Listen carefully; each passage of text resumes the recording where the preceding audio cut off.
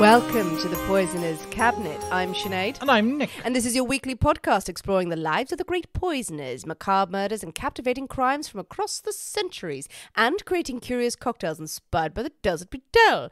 And it's episode 173. Yes, it is. Yes, it is. I wasn't sure there.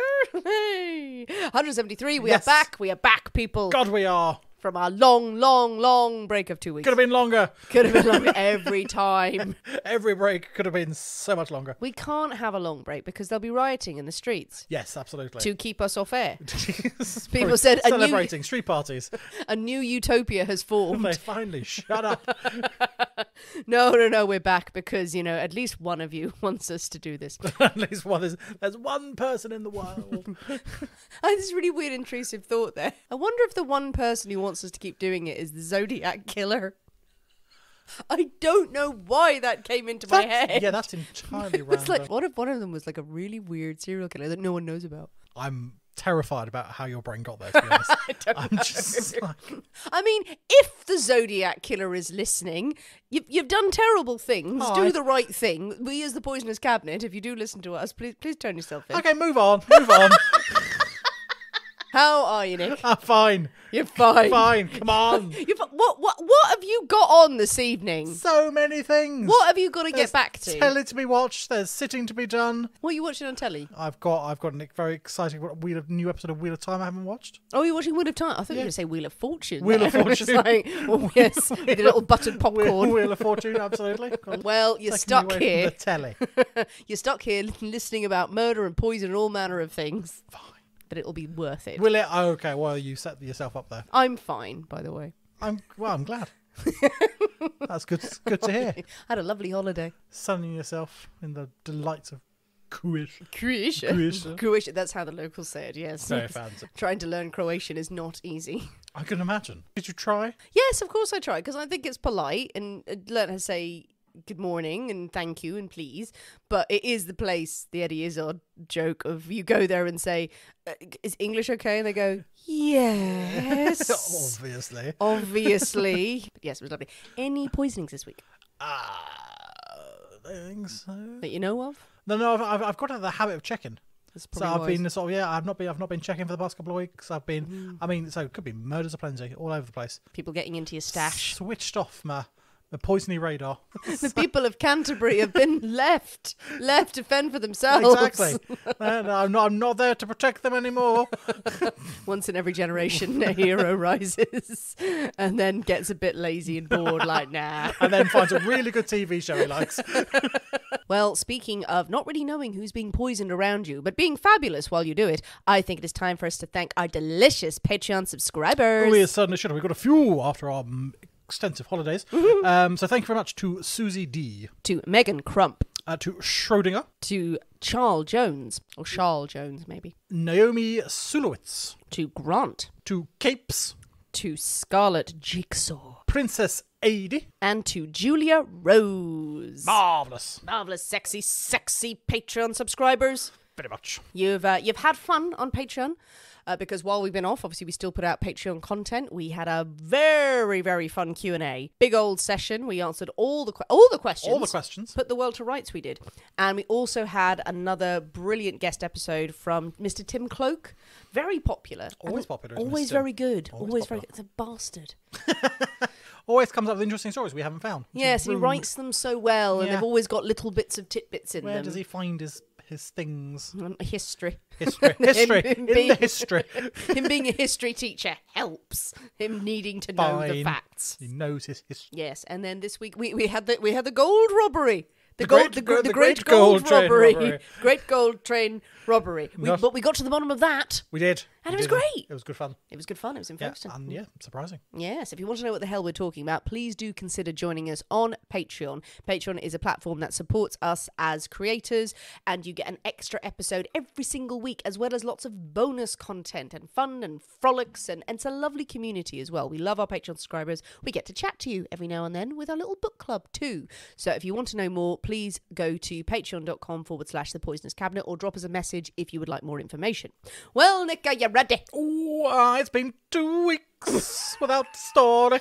You've been poised. It's been poised for 2 weeks, just waiting. Keeping yourself in a state of cat-like readiness. Always ready. Ready to bounce. For a snooze. To drink cocktails and talk about poison.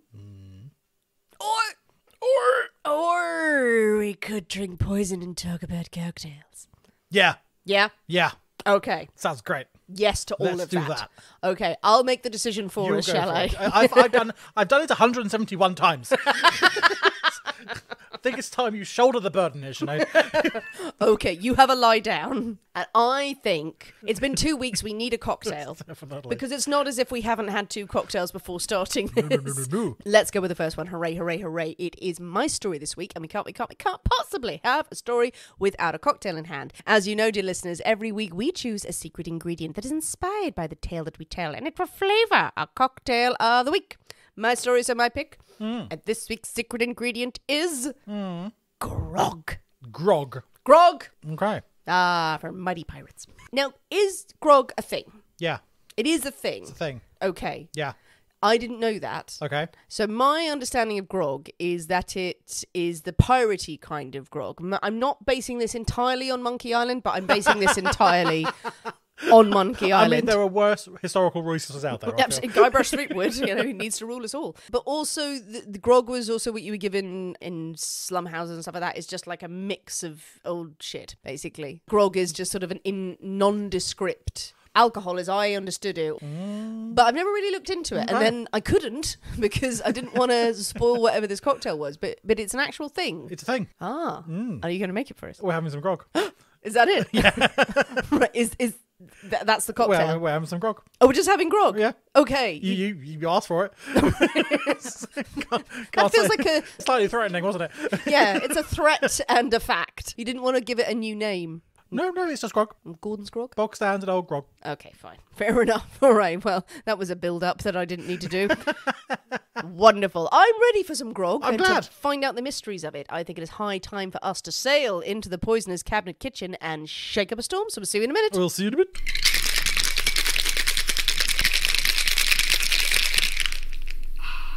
And we're back. Hello. Well, Nick, we've got our grog. Groggity grog. Yay! All right. Well, I'm hopeful that grog is a nice thing and not what I thought it was. That's question. Well, yeah, we'll find out. Oh, okay. All right. Well, it's a long drink. It's got ice. It has some ice. Over ice as well. We don't often Yeah. have something on the rocks. It's brown. Brown. Brown usually serves us well. We dive in. Yeah. Okay. See what happens. It smells of. Oh, what does it smell of? Oh, aromatic. Ooh. Ooh. Should not have given you 2 Negronis before this. But anyway, let's see what happens. See what happens. All right. Okay, dive Merry in. Christmas. Merry Christmas. Oh, hello. Hello, sailor. Oh. Hello. Ooh, that is citrusy. That is sharp. I like it. Good. I think my face has been attacked By pirates.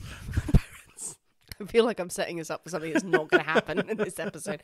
So yeah. Oh, all right. Very sharp. Yeah.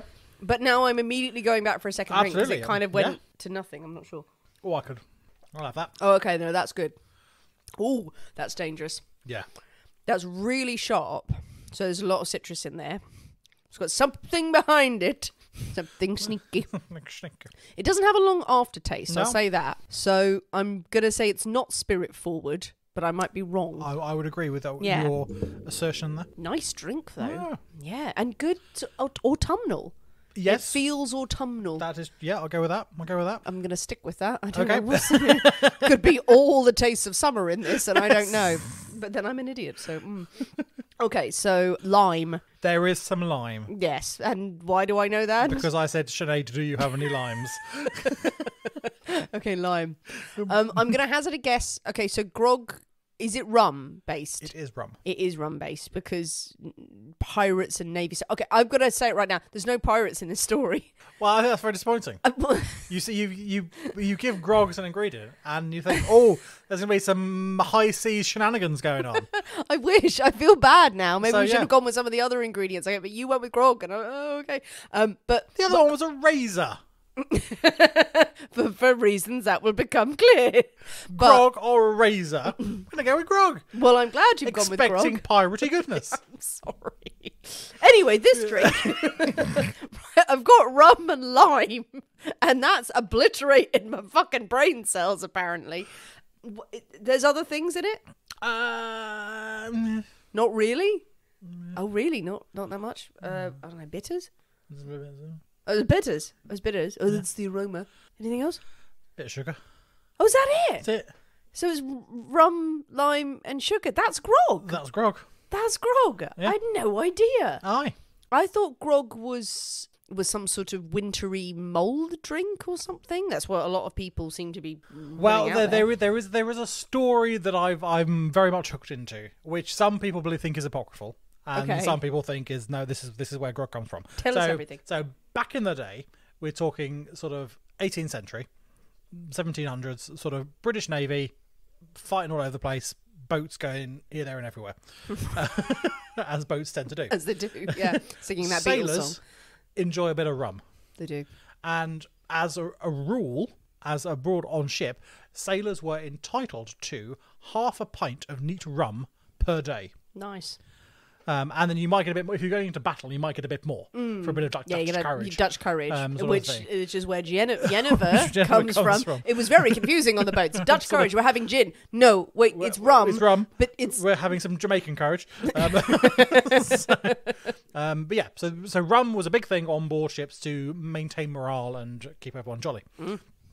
However, in around sort of mid 1700s, so it's like 1750, 1760, one particular admiral was getting rather annoyed about all the sailors just being pissed on half a pint of neat rum. And shouting bumbo. Just like, you just get that doled out once a day, like half a pint of rum. Yeah. Knocking it back. Which is a lot. Which is a lot of rum. It's a lot of rum. This admiral said, right, okay, no. What we're going to do is you get your rum in 2 rations, so you get a quarter of a pint each. quarter of a pint 2 times a day. Right. But it is split with 1 part rum, 4 parts water. So you get a quarter of a pint of rum and is made up to a pint with water.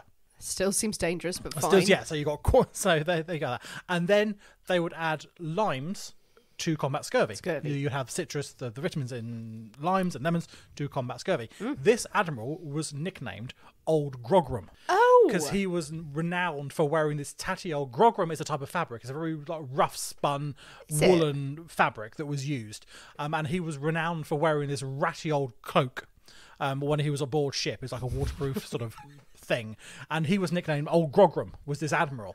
So the drink that he sort of instructed that all his sailors had to have became grog. Amazing. After this admiral. Oh, that's amazing. I had no idea that story. That's fantastic. That's where the story... I can't imagine it was shaken over ice. No. Someone was standing there shaking it up. No, you're taking a bit of liberties here, sir. But a quarter pint of rum, 3/4 of water, a load of lime juice, combat the scurvy, get that down you, go and blow those Frenchmen up. Well, there you go. It's a cocktail. It's one of the first cocktails. So there we go. There are some people who think this is entirely apocryphal and is nonsense, but I like it. That's so a great story. I think it's a great story. I love that. And I love this drink. Grog is delicious. Grog is delicious. So it's none of that in the story, by the way. We're not doing any of that. It's like, the more I was writing this. And I have to say, grog is very important to this story for reasons that will become clear. But I was like, oh, Nick's going to kill me because there's no pirates in this. So I'm sorry if I've set everyone up for this, but that is delicious. And that's going to go down very easy, isn't it? Oh, God, yeah. My episode. So you crack on, dear. You crack on. You finish the various Negronis that are on the table. Well, with our grog firmly in hand. Absolutely. We've sailed into port. Shall we go into battle? Let's get off the boat. There's no sailing of the high seas there. There's enough. That life you've left behind. Would you like a story, Nick? Oh, yes. Okay, Nick. Yes. 2 households, both alike in dignity. In fair Sydney, where we lay our scene. Okay. From ancient grudge break to new mutiny, where civil blood makes civil hands unclean. Right. No, we're not telling the story of Romeo and Juliet. You've got Romeo and Juliet here. That opening of Romeo and Juliet kept coming back to me when I was writing this story. Okay. And it's not the crime of Romeo being a little bitch. Because he is in that play, let's face it. No, we are telling the story of not 1, but 2. Pirates. Criminal masterminds. That's almost as good as a pirate. When I say masterminds, crime bosses. Okay. Commanders, if you will, but Pirates of the land. Of the land. Pirates of the land, they were known as. Let's go with that. It's as close as we're going to get. Who waged bloody war on the streets of Sydney. Nice, okay.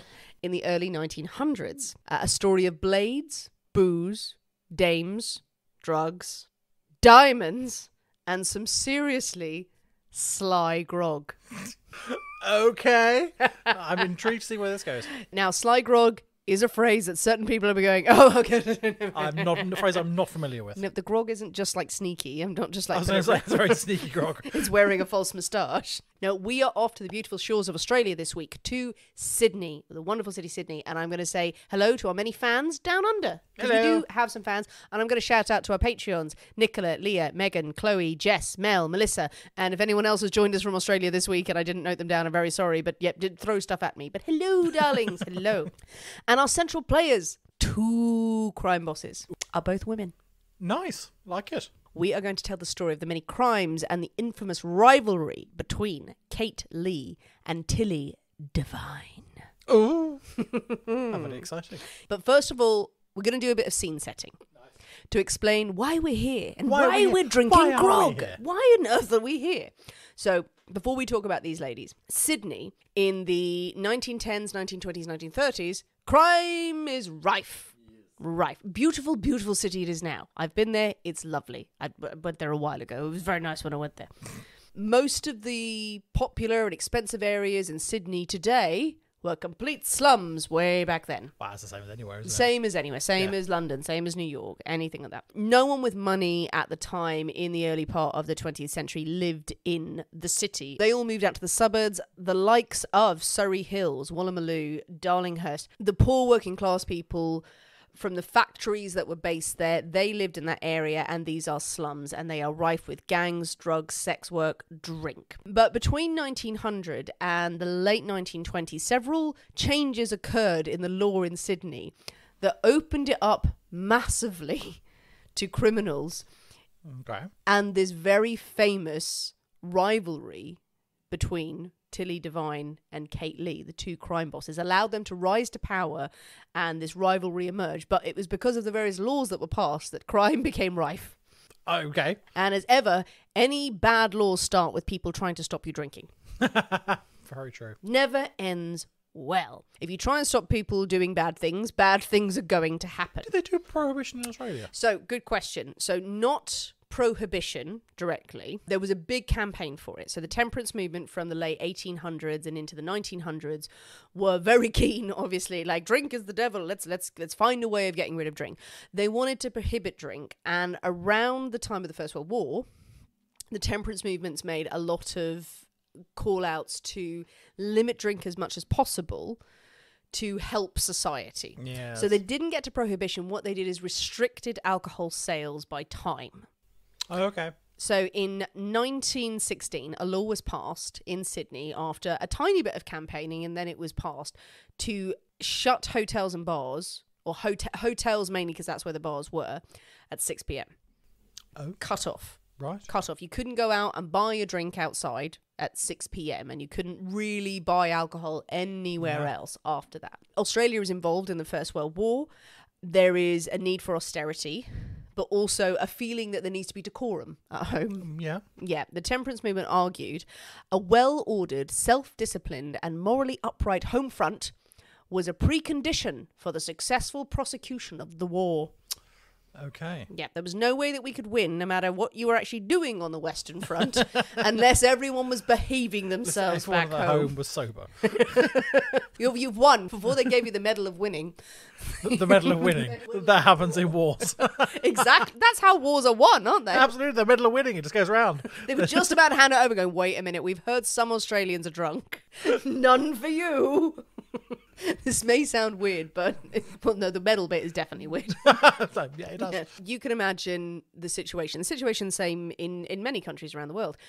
During and after World War One, you have men and families who are completely devastated by war. You have in Australia, you have many men who have been trained up as soldiers. They've been going to camps and training with not very good conditions. Then they're sent abroad. There's a lot of ill feeling about that, going, "Oh, we cannon fodder," and then they come back. They are shell shocked. They are devastated by the effects of war, and also they have no money. They have no means to support their families. Their families have been suffering.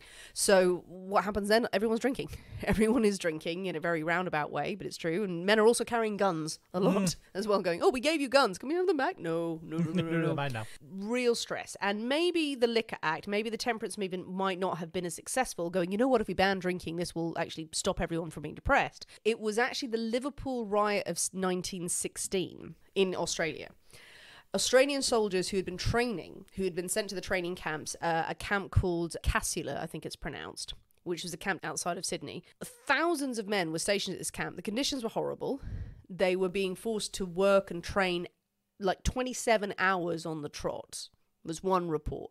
Absolutely horrific conditions, and they were stressed and completely out of it. And thousands of soldiers rioted. And they went into Sydney, and it's well documented. They rioted, they looted, they were smashing stuff up, they were beating people up. It was horrifying, and they were all like, "We want to drink," and they were going into hotel bars and actually smashing things up. Resulted in the police killing one man, one soldier, and then everyone, "Oh shit, this shit has gone down." So, but it helped to fuel the temperance movement, going, if these soldiers hadn't been so desperate for a drink and try and go out to the bars, none of this rioting would have ever happened. You know, you don't look back and kind of go, maybe the conditions were not so great. Maybe everyone's a little bit stressed. So 6 p.m. closing was floated as a temporary measure, but then it was very much made permanent in 1919 and again in 1923, when no one consulted at that time. Beforehand, just people... bring it on, just let it slide over. Yeah, beforehand people were kind of okay with it, and then they were like, "Oh no, we don't like this." And then fair enough. In a time of war, you do give up. One would imagine you would give up shit. You would go, "Okay, fine, the greater good." The greater and the all greater that. good. But come 1923, there's no wars here. Everyone else is having a jolly old time. Yeah. I want to drink. Yes, I know we may be poor and the depression is round the corner. When you have a 6 p.m. cutoff, everyone thinking, that's the key. Everyone will just go home and read their Bible. Nah. Yeah. No one who has finished work is going to be absolutely gagging for a drink.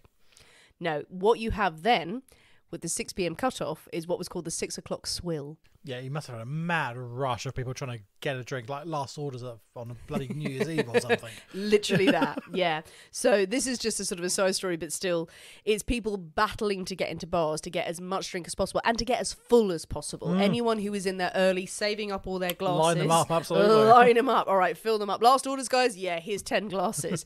There's all sorts of stories which are passed into folklore, but with landlords of the bar fixing hoses to the pipes just so they could sort of spray drink at people so they wouldn't have to move around, adding more tiles into their bars to make it easier to clean up because of the raging drinking that was going on. And everyone's getting pissed, and then everyone's going out on the street and getting hammered.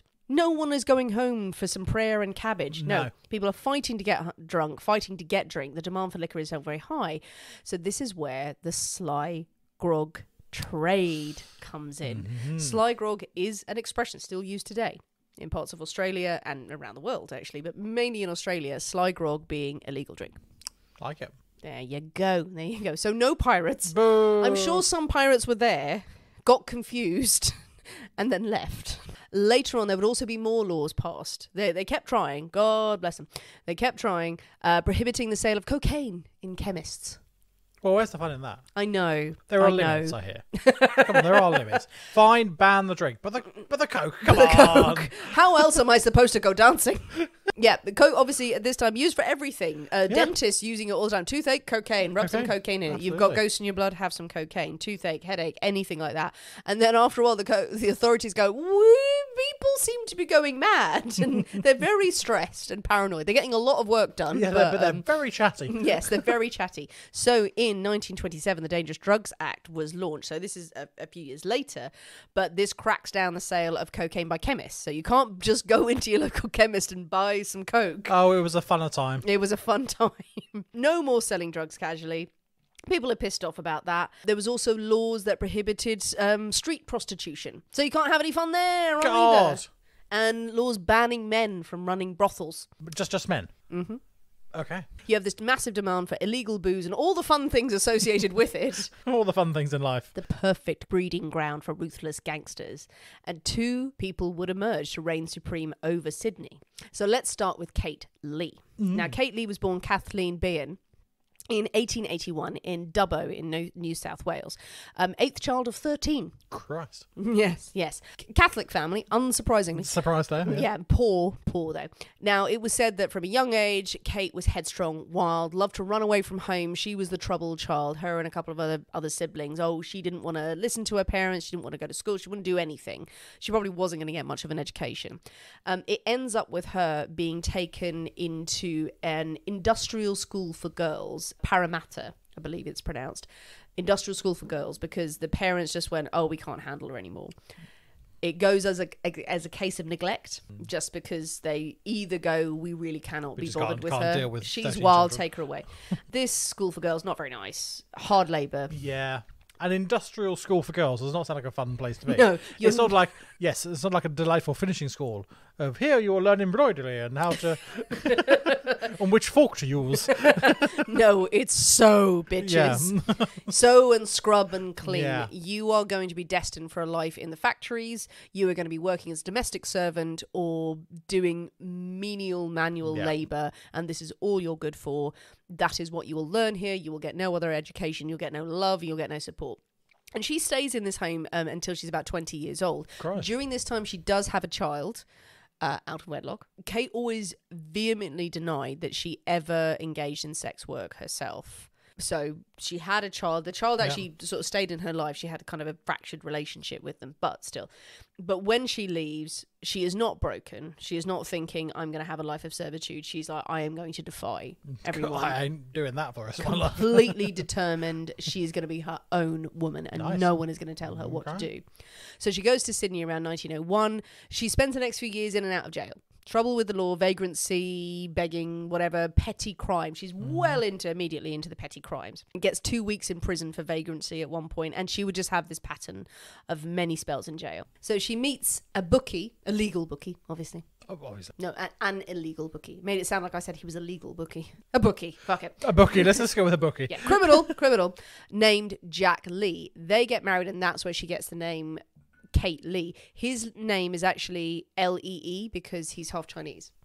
Okay. But she anglicizes it and turns it into Leigh. Ooh, I see. Decides to do that. They spend some time together. He's arrested for assault and robbery on their landlord. Kate provides an alibi for him. He still gets sent to jail. She narrowly escapes a perjury charge, but she does this a lot. She provides alibis for people. For anyone. Just Yeah, they were like, oh no, I was never there. And apparently the landlord said, no, you pushed me off a ladder.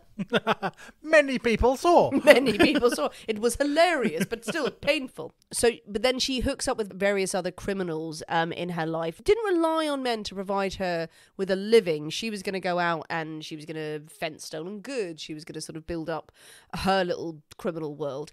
She came across her in 1914 when she got involved with some of the city's most notorious criminals and tried to provide an alibi for them in court when they were accused of committing the Everleigh Railway Workshop robbery. This is a very, very famous robbery that was committed. I feel another railway robbery. It is, yes. No, it was the workshop. The workshop they robbed. They weren't on the railway. But it's famous because it was in broad daylight and it was the first use of a getaway car in Australian crime history. Nice. There you go. Well, that's a future episode. There you are. It was reported, Sydney Morning Herald said, for audacity of conception and cool effrontery of execution, it could hardly have been surpassed. Oh, nice. But one of the perpetrators, Samuel Freeman, had been Kate's boyfriend, and she tried to provide him with an alibi in court, going, no, he was with me all night. And they went, no, he wasn't. He very clearly wasn't. He wasn't. He was sent to jail. She got 5 years for perjury. Ooh. Yeah, so she's sent off to jail. Her time in jail never bothered Kate. Did not care whatsoever. Did nothing to deter her. Also, she spent all her childhood growing up in a very unpleasant institution. Well, I can't imagine it's not like she's lived a comfortable life until now. And exactly. Prison is probably, Oh, I get 3 meals a day. 3 meals a day. Right then. And she can mix with other criminals. She can make contacts. Make connections. It's a great old networking situation. Exactly. Kate is a shrewd businesswoman as a criminal, really. She knows that she can make contacts with people. She can sort herself out on the outside, build a really good empire for herself. And she's always thinking about her next move. So while she's in jail is the time that society is changing. It's during this time this law is passed that says, no, 6 p.m., that's when everything closes and no one can have any booze. She's understanding that, oh my God, there's a real demand for sly grog. And if you can get hold of sly grog and open basically a speakeasy, your quid's in. So she decides this is her ticket. When she's released, she works to set up these sly grog shops. Sly groggeries, they were called. Delightful. Talks to people, builds up friends, builds up contacts, starts paying people off, starts making friends in the police. She's very charming, Kate. She is ruthless, but she's kind to the right people. You know, she's a very good networker. That's the thing that people say about Kate. And she gets wholesale supplies of drinks. She works out a deal where she can get wholesale supply as if she's setting up her own business, which is basically her house. Her house. And then she sells it. And the system is that people come to her house, knock on the door and ask for mum. They're coming to see mum. Brilliant. Coming to say, yeah. Well, it's a very... I'm getting vibes of Ronnie Rotty Cray going on there. Yeah. A little bit, yeah. But yeah, come and see mum. And she's like, oh, yeah, mum. And everyone's like, oh, I'm off to see mum. It basically meant I'm going to go get a drink. Now, she always portrayed herself as not being a criminal. She says, I'm providing for the community. At a premium, obviously, and massively marked up prices. But these are people, poor people who have suffered, who are working hard in the factories in horrible conditions, people who have come back from the war, people who have nothing, and they're not being allowed to drink in the evening. She's like, fine, I'll provide it. Yep, I'll make a profit off it. Yeah. But why not? Why should they be punished? Why the hell not? So plenty of people are on her side. Yeah. They like her. Now, if you're going to run this kind of racket, you're going to need a gang. You're going to need to set up your own protection rackets, and you are going to need to, employ a bit of muscle. She not only operated these sly groggeries, she also commanded her own razor gangs. Well, that sounds unpleasant. Now, this is the time of the razor gangs in Sydney. Yeah. And it's a whole thing. The reason they're called razor gangs is that, okay, take it as read that obviously in Sydney at this sort of time, you have gangs. You have criminal underworld, you have gangs operating territories, and they're going to be running booze, drugs, vice, whatever it is. They're called razor gangs because of the Pistol Licensing Act, which cracked down on anyone carrying handguns. Yeah. Now, this again is an offshoot from the war, from soldiers. Oh, okay, you're getting drunk out there. You can't carry a handgun out in public. So you couldn't carry guns. Yeah, have a knife. They switch to, and these are the cutthroat razors. And it becomes this absolute symbol of terror. You have these gangs going around very proudly holding these razors. And they have them on their person, women, men, everyone has these razors. You can cut people, you can scar them, you can tag people. They are scary things. They are scary, and they are going to cut deep as well. Absolutely. Yeah, they are not to be trifled with. So she has her own gang. She has amassed her own crew to control her territories. And she has sly grog shops. She has about up to 25 at any time. She is controlling the supply of booze around there. As she goes through the 20s, she is risen up as one of the, if not the, criminal boss in Sydney running this. And this is no exaggeration at all. People are going to have grog, like branch into drugs. Drugs. You know what people like with their booze? Drugs. Yeah. And then maybe a bit of sex Absolutely. as well. Yeah, a few brothels. She worked with chemists and doctors, any manner of professionals to start the snow trade, as it was called. Snow. In Surrey Hill streets. That was it. She defended her territories with all the brutality that you would expect of a kingpin. Again, being very well liked in herself, but she sort of sent her minions out. Competition was fierce. She could wield a rifle as well as she could a razor. She wasn't afraid to mess with anyone who got in her way. And she offered bribes and alibis to other gangsters for protection. And she was a very well-known friend of the police. She paid very well. She paid very well. She was smart in that sense. She would be dubbed the Queen of the Underworld. Nice. The Queen of Surrey Hills and the worst woman in Sydney in the press. Never drank or smoked herself. Well, you wouldn't really. You see what it does to everyone. Yeah, you're taking advantage of these people who are getting pissed and, smoking whatever and all this. You would think, I'm not having anything to do with that. Well, she thought that was a wise choice. Yeah. She was quite the character. as well as herself. She was differently described as corpulent, flousy, leather-skinned, had rings on every finger, though, dressed in the finest clothes, big hats. Nice. Big lining, big hats. Big hats. Had a rough voice and swore. Excellent. Yeah, she was short and thick.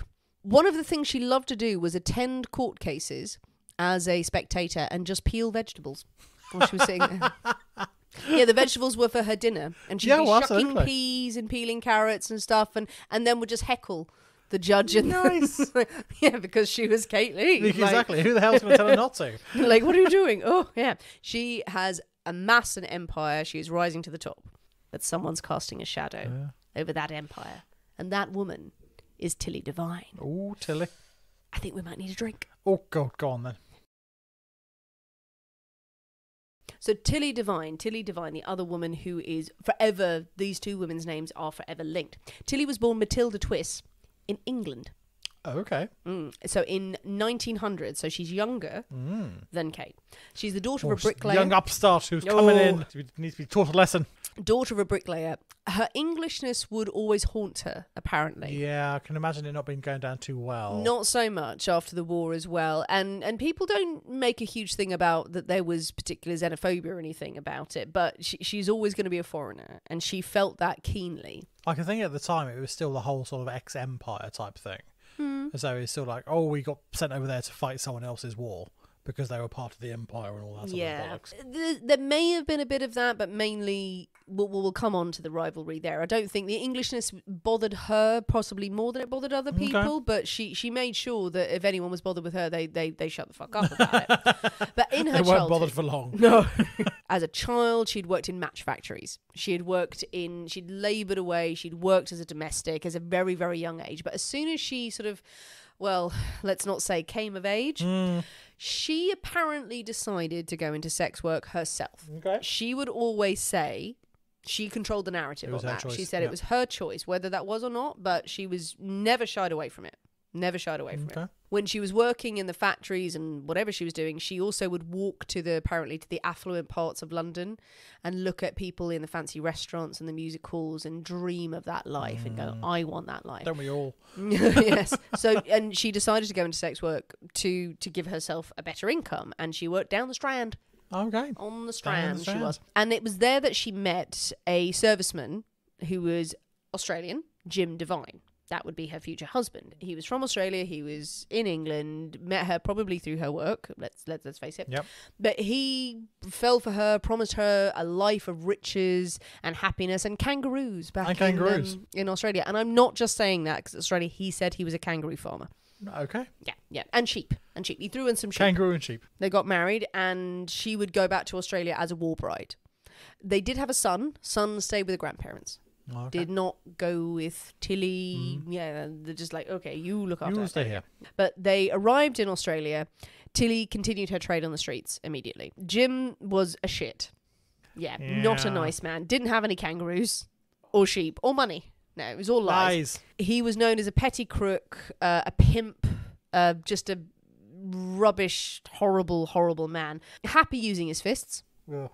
Against anyone who got in his way. He would be accused of murder several times. He would shoot rival petty criminals. Beat Tilly. Definitely beat Tilly. Tilly was fearsome herself. She stayed in this relationship with him for ages, maybe because of his connections or whatever happened, but definitely was in this abusive marriage. He lived off her for the extent of their marriage. Tilly would remarry several times, but yeah, he was her ticket to Australia. He would actually be charged with trying to murder Tilly in 1931. But lovely man. Yeah. She didn't testify against him. That's why he got off. But eventually they would separate. But she was there to make her fortune. She worked as a prostitute herself, set up her own brothels around the Woolloomooloo area of Sydney. She was very good looking when she was younger, when she first arrived in Australia, and very popular, very popular as a sex worker. In the first 5 years she was in Australia, she got in trouble with the law 70 times plus. Okay. For using indecent language. Like it. Offensive behaviour. and assaulting people randomly. Grand. She would assault Johns if they didn't pay her. Oh, quite right. She'd absolutely mess them up. And she threw fabulous parties as well. She loved to drink and smoke. Brilliant. Whereas Kate didn't. Oh no, Yeah, she was she was all over drinking and doing that. And so by her late 20s, she was losing her looks, people said. Said to, the drinking and smoking and good life had taken their toll. But then she decides to run her own brothels. So Tilly is a brothel queen, really, here. That's her trade. She's going to use the loophole. Men aren't allowed to run brothels. Men aren't allowed, yeah. I'm allowed to. Says nothing about women, and she can. Yeah. She opens up, again, between 25 and 30 brothels throughout her career. Okay. And she will set them up and she will run them with an iron fist, with love with one hand and an iron fist in the other. So she had different classes of girls for different clients. For the businessmen and politicians, they had the call girls. For the casual clients, tenement girls. These are the women who needed some extra work while they were fruit picking and things like that. And the sailors got boat girls. Okay. Yes, you need a strong woman to handle all that. Yes, indeed. Tilly would open these brothels. She took 50% of the earnings. Okay. She provided the girls with healthcare. She provided them with protection. She provided them with accommodation, with clothes, with anything like that. She was very, very kind to them as long as they were loyal.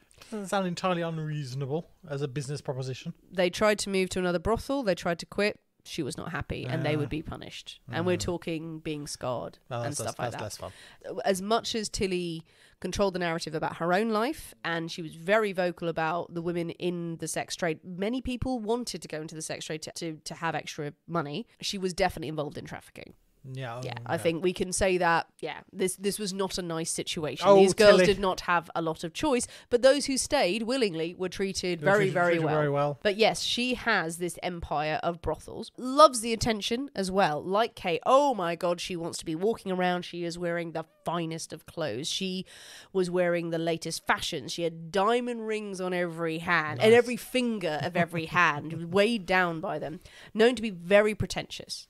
Very pretentious. Brilliant. She believed she was a class above everyone else. Is that the Englishness of her coming through? But she was also ruthless and violent, and she wanted to... Quite English as well. Yeah. She wanted to have this reputation. She wanted to look stylish, but she was not going to be a little wallflower. In 1925, she was sent to jail for assault after walking into a barber shop. A gentleman was having a shave. Whether she knew him or not is debatable. She went, that's the man, went up to him, took out her razor, the cutthroat razor, slashed his hand so badly it spurted blood in his face. Okay. And he was like, what the fuck is going on? What have I done? Yeah, just walked in, slashed up this guy. When she went to court, she was in her best outfit, silver fox furs and everything. And Kate used to wear the same sort of thing, looking absolutely fantastic because she knew she'd built a fearsome reputation.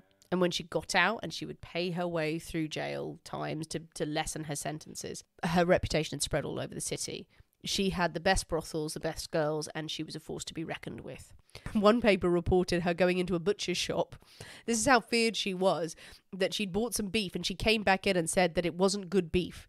And she took out a butcher's knife and went round to all the clientele in the shop, asking them to smell the beef and to tell her that is it good meat? And none of them were going to go, no, it's good meat, it's fine. They were like, oh, it's awful, it's awful. Yes. So there she is, wielding a knife and saying, smell my beef.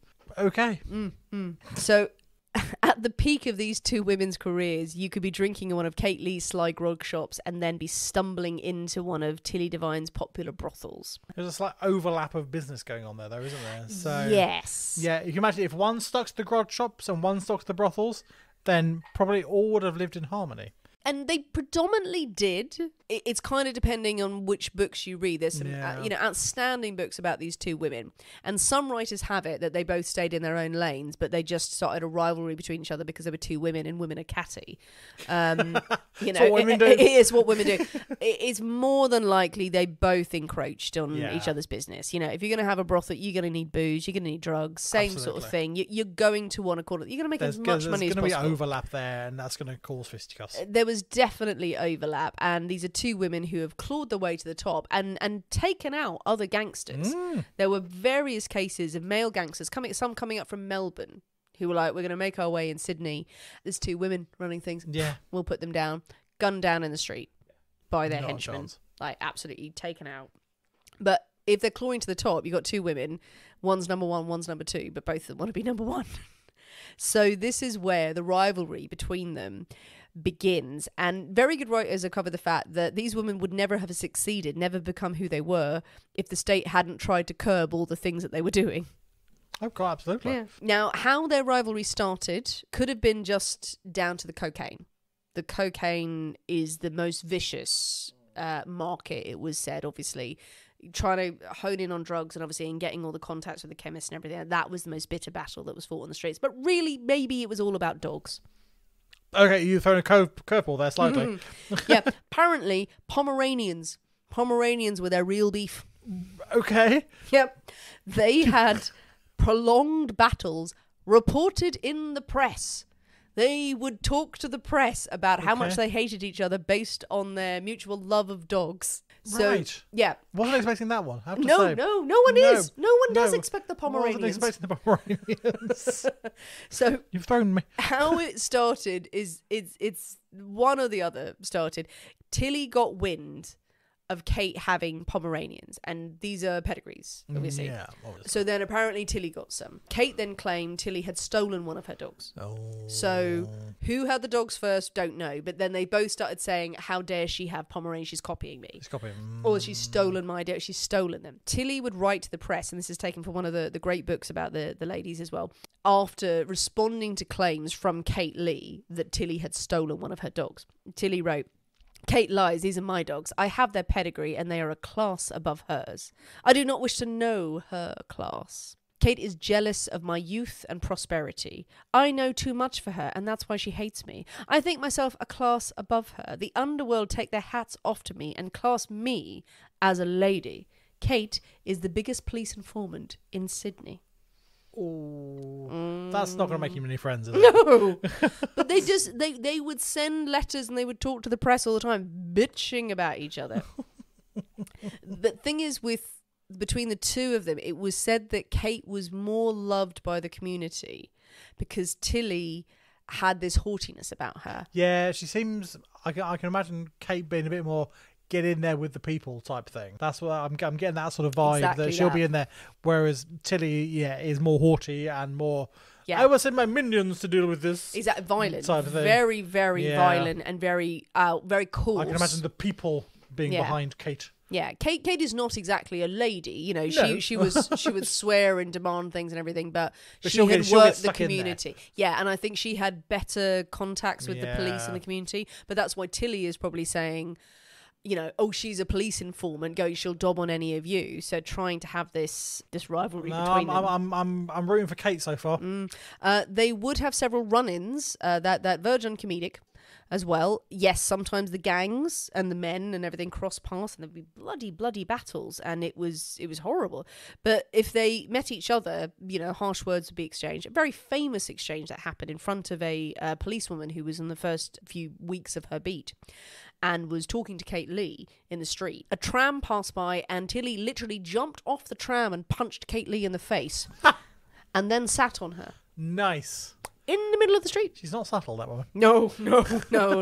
So that happened. Okay. As I said, they tried to discredit each other in the press. They worked with journalists who were sent out to cover these crime bosses because this was in the paper every single day. You know, these names, oh my God, they're so famous. They wanted to spread nasty comments about it. It was Kate who called Tilly the worst woman in Sydney because Kate had been given the moniker the worst woman in Sydney, and she went, oh no, that belongs to Tilly Devine. Yeah. Tilly claimed that Kate was jealous of her and said that Kate couldn't have been a sex worker, something she always denied Kate did, because who would have wanted that old bag? Old Tilly. Whereas Kate used to dig at Tilly saying, you know, I can travel first class to America on any boat that I choose. And I always used her wealth against her. They would throw bottles at each other in the street. They would spit venomous remarks, even shot at each other, but there was never an injury. Allegedly, that some of these things get really blown out of proportion. Well imagine. But as I said, I used the Shakespeare analogy at the start. The gangs between them would fight each other, and there are riots that took place in Sydney that are still commemorated in the city, and there's almost too many to go into with these two rival gangs clashing and violent, bloody attacks on each other over territory, over who was controlling what drug or what prostitute at that time, any of that. And if they got together, they would have taken over Australia. Yeah, it's kind of... They could have ruled the world. Yeah, they could have ruled the world. And they did move other gangsters apparently between groups, and they sort of bribed one who was working with the other one and said, come over to me and we'll do all of this and everything. If only they'd joined forces. Yeah. They were both incredibly wealthy, but their money had to be spent on a lot of bribes and a lot of fines. Yeah. More laws were passed in Sydney in 1930 and later on to crack down on the crimes that they had tried to swell earlier on. They went, okay, right, none of these worked. So they passed a law, which is kind of crazy, really, where they went, if you are seen speaking to a criminal, then you're going to jail. Okay. It's a roundabout way. If you associate with anyone involved in the criminal underworld, whoever that is, then you're guilty too. There were various criminal charges that were laid at their door that did actually take hold as well. Kate was given a short jail sentence in the 1930s for habitually consorting with women of ill repute. Okay. And being in a house frequented by thieves. Oh, Kate, at one point in 1943 it was, police found 1,001 bottles of beer, 84 bottles of whiskey and 1 bottle of gin underneath her floorboards of her house. Christ. How big old house. big was her house? What the hell? She also reportedly became friends with an old lady in jail. She got in a jail sentence for cocaine, I believe, possession. Supposed to get 2 years. Paid off to say, I'll only serve 1 year. Paid off the second year. Good friends with this old lady, and they were like best friends, and as soon as she got out of jail she robbed the old lady. Oh God. Like, yeah, screw you. Both Just remind me, sorry, I'm going to interrupt you. You know, ages ago, we did an episode on the shark in Sydney. Yes. So that was 1935. Yeah. In Sydney, and all gang related in Sydney. So probably there must have been some sort of overlap. Oh, it just reminded me of sort of 30s Sydney, and I'm thinking, we've done something in 30 Sydneys before, and this has just come to me like, oh, there was a shark. Oh, I never thought to look up the names. There may be some names that match up. So there may well be some overlap going on there. Yeah, there were loads of men who would mention that they all worked with and stuff like that. Oh, well, I'll have to go back and double check it. Yeah. But as we go through the 30s and 40s, the crime empire continues. Both women are married several times. I'm not going to go through all of the marriages in there because, you know, they get married and they get divorced and everything. Tilly divorces Jim Devine. Very public divorce trial as well. The judge wasn't going to let her divorce him on the grounds of abuse, even though it was so obvious. He was like, you need to have a witness in to say that you've been abused, which is horrific. And she paid someone to come in and go, yeah, he beat her up. And the judge went, okay, fine, you're divorced. When Tilly remarried, she had this lovely wedding party, and on her wedding night, when they're getting down to it, a bunch of fire engines and an undertaker's hearse turned up at her house. And many people think it was Kate. Brilliant. Who called them in. Brilliant. Oh, I'm loving Kate, I have to say. Tilly was furious in her silk pajamas opening the door. Fantastic. So just all this bitterness and this rivalry. But business would then start to decline in the 50s, the late 40s, early 50s, and into the 60s as well. Hotels started to open late again, and eventually the 6 p.m. opening time was lifted. That's a long old stretch. It's a long time. That's like 40 it is a odd long years. Time. Yeah. Well, 30, 40 years. That It wasn't until the 60s, I think it was finally like, let's just throw it out. But then that just dwindles the services. They're getting on in years as well. And they've also whittled away their fortunes. Well, they were so rich, but they're having to pay so many fines and bribes, and they're convicted again and again and again and again. And they're always on petty stuff, never for murder. Never for anything big that will put them behind bars for ages. It's just small things that they can do. That's just eating away at all their fortune. Is just on these Tilly still managed to enjoy a very lavish 50th birthday party. The Talk of the Town newspaper in 1951 reported that guests enjoyed suckling pig, turkey, vintage champagne, and that Tilly received diamonds, orchids, and monogrammed lingerie from her guests. Oh, monogram! Who the hell needs monogrammed lingerie? Yes, who's going to forget that these are my pants? Or perhaps does the giftee put their own monogram on them? Oh, that's weird. I don't know. It's like, who needs monogrammed pants? Well, it was quite a fashion at the time. And this is my lingerie. It's my lingerie. It's got my name on it. You're missing out, clearly, Nick. Indeed. No, you need to be monogramming all your pants. I need to monogram my pants. Ultimately, they would both be undone by the greatest poison of them all, Nick. Greed! The taxman. Oh. Yes. Greed. Taxman, a second, close second. They were both stung for income tax. Oh. At different times, the wealth they love to show off. Kate was declared bankrupt in 1954 for unpaid income tax. Tilly, in 1953, had foolishly remarked to the media, like, again, showing off Tilly, brash lady, "I'm a lucky, lucky girl. I have more diamonds than the Queen of England stowaways, and better ones, too." So the taxman sent her a bill. Yeah. They were like, really? Do you? Probably on instruction of the Queen of England, probably. Ew. Old Liz there going, I don't fucking think you do. Yes, fuck her. My first act as queen. Fuck that bitch.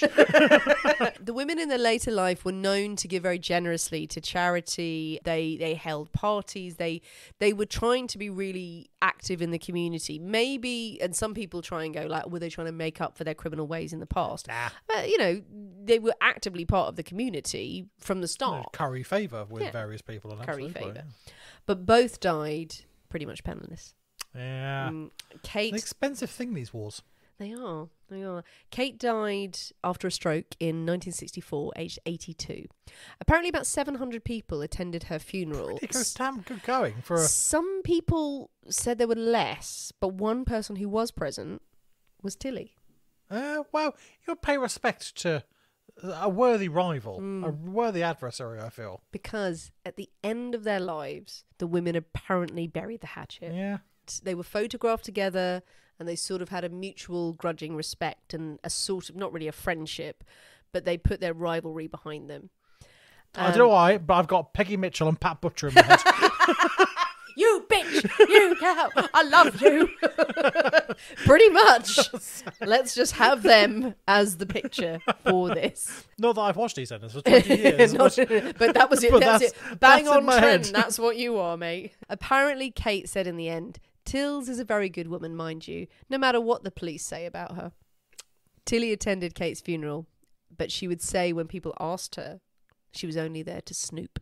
No, I think there would have been a grudging respect there, I think, absolutely. Tilly died of cancer aged 70 in 1970. In her lifetime, Kate had received 107 criminal convictions and served 13 jail terms.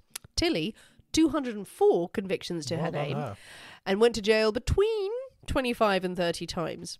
Those numbers are debated because who knows? Who knows? Really. But that is the story of Tilly Devine and Kate Leigh. Oh, that's very good. That's very, very, very good.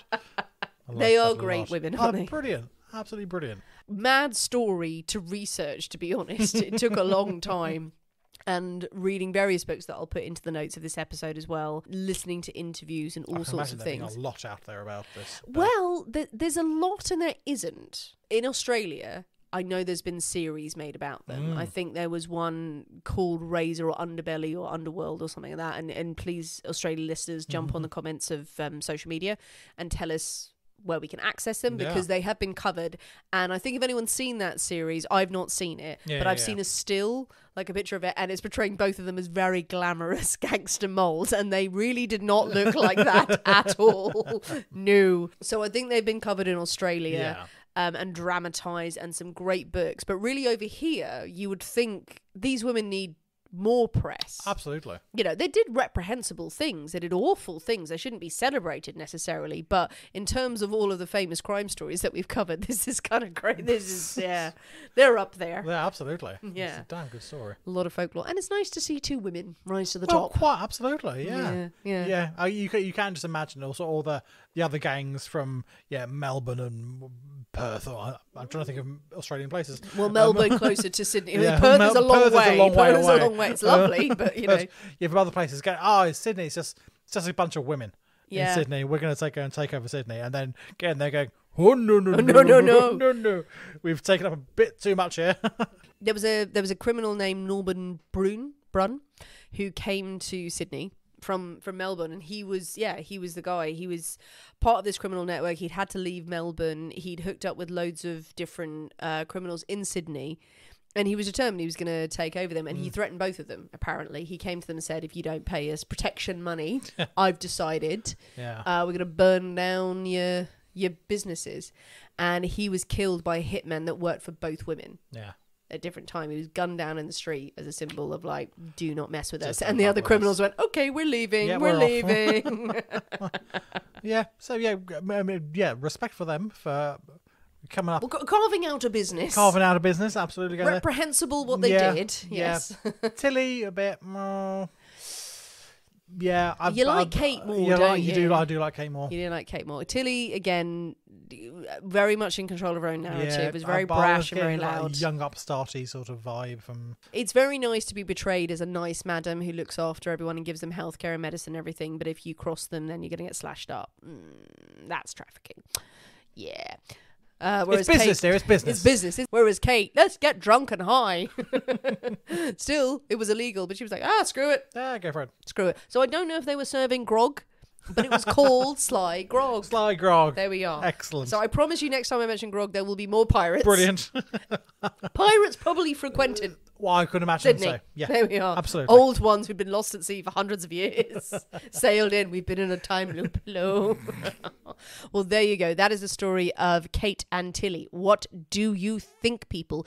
Do you know this story? Our lovely Australian listeners, please weigh in with more folklore or more stories about Kate and Tilly. Is there more to this story? Had you heard of this story? What do you think of the two women criminal crime bosses? Are there more female crime bosses that we should be covering and delving into?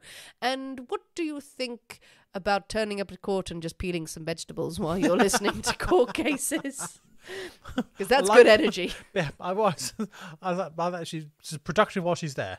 Yeah. She's there watching that, but also I'm going to peel some spuds. Yeah, and shout at people. And fabulous hats. Yeah. And lots of diamond rings on each hand. Brilliant. And every single finger diamond rings. Because that shows that you're wealthy, Absolutely. by the way. And also it impacts nicely someone's jaw.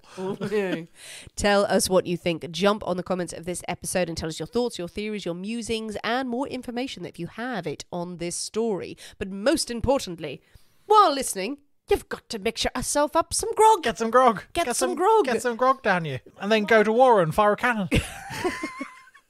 If you can. Go and sail the high seas. Cannon? Only girls fight with swords. Excellent Blackadder reference. We definitely need to do more high seas adventures, more I pirate feel. adventures, yeah. I'm so sorry this didn't have pirates, but I think I made up for it with these two bitches. The groggy recipe will be out on Friday. It's an early daiquiri. Oh my god, it is! Shall we Why have we say? only just figured that out at the end of this episode? It's a freaking daiquiri. But it's very tasty. It's very, very tasty. So if you have scurvy, If you have mix one scurvy, up. it's If the you way to don't go. have scurvy, then what are you doing with your life, really? Yeah. Mix one up because they are delicious. And send us pictures and suggestions of cocktails that we can have on the show and cocktails that you are enjoying because we like to know what you're drinking. Do join us on Patreon if you haven't already. And please, if you are new to the show, leave us a review on Apple iTunes because it massively helps our podcast and any other podcast you listen to. Make sure you give them a review. 5 stars if you can. If it's lower than that, just chat to us. Let's see what we can do about that. Yes. Just talk to us first. Talk to us. Follow us on Instagram, on TikTok, where we do extra videos as well. And always drop us a message if you feel like it. Come and say hi. Thanks for listening, guys. We have been the people inside the poisoner's cabinet. We will see you next week. And remember, your loved ones are trying to kill you. Bye.